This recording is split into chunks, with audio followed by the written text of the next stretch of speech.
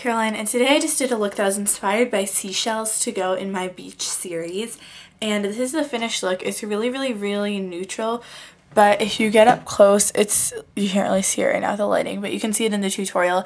It's basically just a like shimmery white on the inner corner and then a taupe and like a light purple color in the outer corner in the crease, just because I thought that kind of looked like a seashell. You know, like if you find seashells on the beach, they're like white, and then they usually have a little bit of like a bluishy purple, almost browny kind of, like, you know what I mean, color on them too. So that's where I got my inspiration from. I'll try to put in a picture if I can find one, like right now.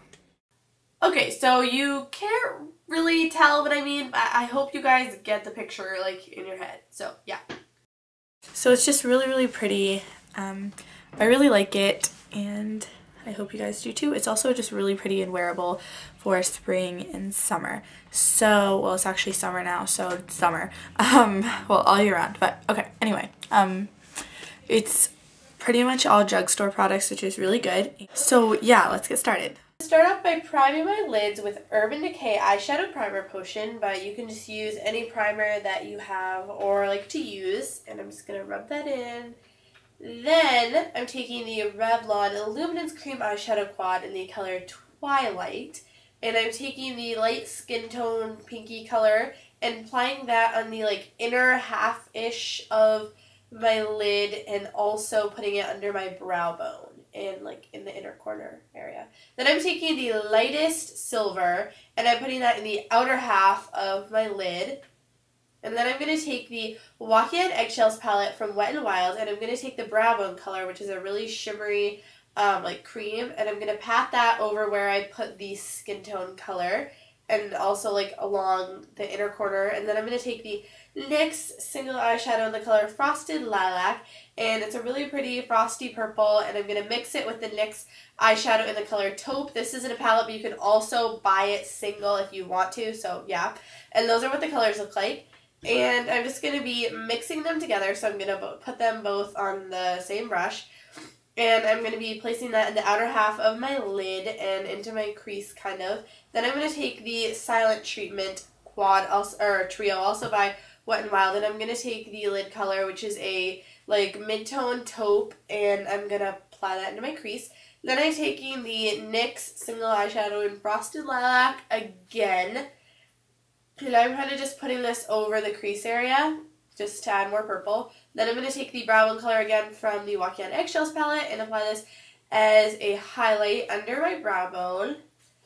Then I'm taking the Almay eyeliner Bright Eyes in Cocoa and Pearl, and I'm taking the Cocoa side, and I'm lining my upper lash line with this, and this is really subtle and minimalistic, I guess. Then I'm taking the Wet n Wild Kohl eyeliner in the color White, and I'm just going to warm it up on my hand a little bit and then apply it to my waterline just to, you know, make things a little brighter, make me look more awake. Then I'm going to take the brow bone color again and just pat this over it with a precision brush to set it.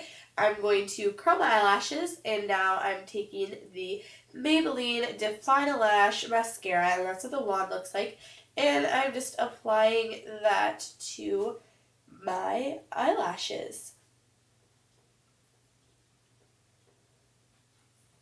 Now I'm taking the MAC Mineralize Blush Duo in the color Hang Loose. This is from the In the Groove collection, but it's just a really pretty duo. And I'm just going to be taking the two colors and mixing them together and applying them onto my cheeks for like a pinky glow with a hint of lavender. Then I'm taking the Revlon lipstick in the color 668 Primrose, and it's just a really pretty wearable pink, and I'm just applying that onto my lips, and yeah. Then I'm taking this Liplicious Tasty Lip Color in the color Crystal Candy, and I really think this goes with that thing because it has like this like purpley reflect to it, which I think is really pretty, but it's also really subtle. So I'm just going to put that onto my lips. So that's the finished look. Thanks for watching. Okay, so thank you guys for watching so much. I hope you guys like it. I think it's a really nice tutorial. Yeah, I hope you guys like it, and check the description box for all the links and products and everything. Leave a comment below with any questions, suggestions, requests. You guys know the drill. and I'll talk to you guys later. Bye!